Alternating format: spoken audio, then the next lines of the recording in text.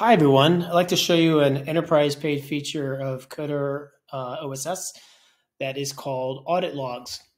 So let's get going. You can find these inside of the Coder UI if you have a user role of admin or of auditor. So in this case, I'm logged in as a admin and I see the audit tab and you'll see all the different actions being logged here. If you just open a twisty on each, you will see the diff of what was changed. So in this case, I just created a user called the auditor user and I just granted them access to the role called auditor. You can see we also log creating of a workspace.